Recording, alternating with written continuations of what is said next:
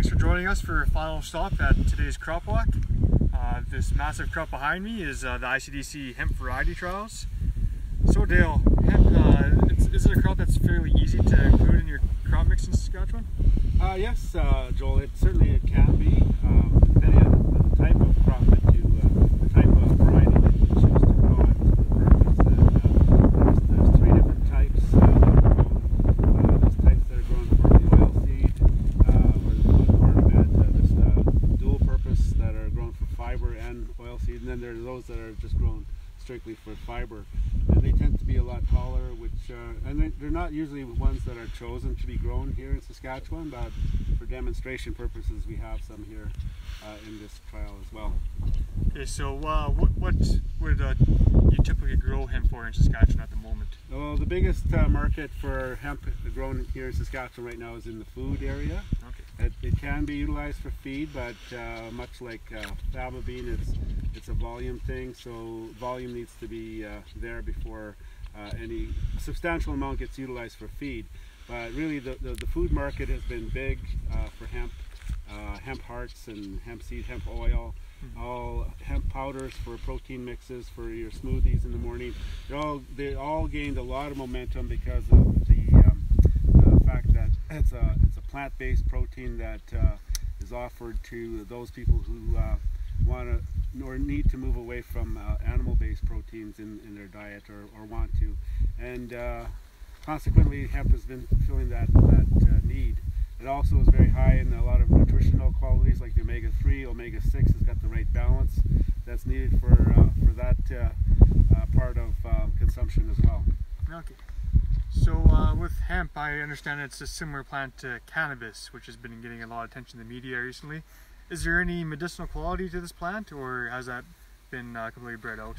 Well, it's been researched by people like Dr. Stephen Laviolette at the University of Western Ontario and others who are looking at the CBD, the cannabinoid known as CBD, cannabidiol, and that's a part of the plant that contains some aspects that might have an impact. It's showing a lot of promise in having results in treating epilepsy, schizophrenia, post-traumatic stress disorder, and those kinds of disorders that people suffer from. So a lot of hope in that regard. And the other good thing about it too is that preliminary investigation into that product seems to demonstrate there are no side effects, contrary to what is currently being used in pharmaceutical products that have a lot of negative side effects. So even though hemp contains very low levels of THC, it may have other compounds that may be beneficial nutraceutically or medicinally. That's correct. And you mentioned THC. That's the component of hemp that is regulated.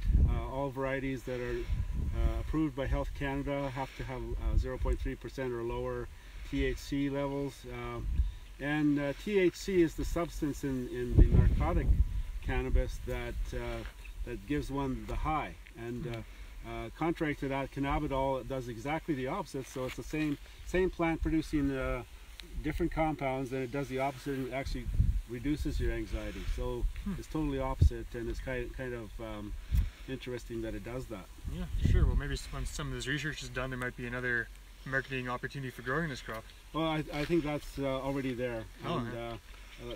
Companies are already starting to look at that. I think the opening of the regulatory system allowing growers of hemp to harvest the parts of the plant that contain CBD, a recent change in the regulation is received quite enthusiastically by hemp growers and by the Hemp Association. So I think that's a new area that will develop fairly quickly. You keep mentioning the word regulation a lot, so do producers need to jump through quite a few hoops in order to have this on their field? You have to have a license. You need to apply for the license through Health Canada, and on their website all of the details are described quite well, and some of those requirements are actually being modified a bit, so they're not as difficult as they may have been at one time in the past, and a little easier for growers to obtain it. But nevertheless, you need to have a license. You need to grow the proper variety and variety for your area. So all of those factors will make a difference in your final result. Some of the agronomic factors as well will make a difference, like time of seeding. It's a plant that's really sensitive to daylight, and so if you seed it too early, you could get a lot of vegetative growth. If you seed it a little bit later in the season, mid-May or up to about June, I think June 20th, if I'm not mistaken on that, would be approximately the right time. Then you don't get as much vegetative growth, and you wouldn't get as much height, right, which fits in better to combining purposes at the end of the season. Mm-hmm. So this crop looks like it would be very difficult to combine. Would this cause quite a bit of issues, you think? Well, for sure. You wouldn't be combining this type of plant. This plant would be cut for fiber purposes, and it's got to be retted. And that market is starting to show some signs of development as of late.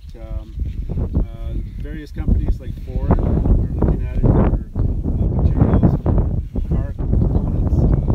It's being utilized already for some cases of developing bricks that are used in buildings and things like that because of the R value that it provides. And you know, there's probably numerous other factors too, like textiles too. That it used to be used quite often in older times in Europe, Western Europe, and in the U.S. during World War II and World War I for various textiles, and it can provide that again. And if it fits in economically with those companies, I'm sure they're going to do that. Right. Yeah, so it seems like it's a crop with a lot of potential, anyway. Yeah. It offers that green side of things that that consumers are looking for now. That they want to have that green kind of product available to them. Maybe just one more question before we conclude today. How is it for growing? Is it fairly easy to grow for a farmer? Is there any options for pesticides or things like that? Well, not really. There aren't a lot of options available for growing hemp just yet, but again, there are some things in the minor use program that are being looked at. There might be something that is currently available for controlling grassy weeds in hemp. I think there might be a minor use registration on that came through, but really not a lot though. Okay, great to know.